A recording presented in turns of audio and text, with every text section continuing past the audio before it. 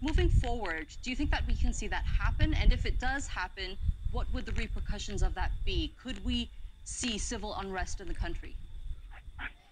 Yeah, we've seen similar things happening in the past in countries that have Orthodox Christian majority.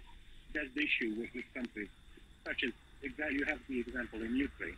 So the problem with the Montenegro is that we're not getting the support from the autocephaly of the Montenegrin Orthodox Church from the main guy, which is based in Istanbul, from the ecumenical patriarch in Istanbul. Because Montenegro is very small. We have 600,000 population.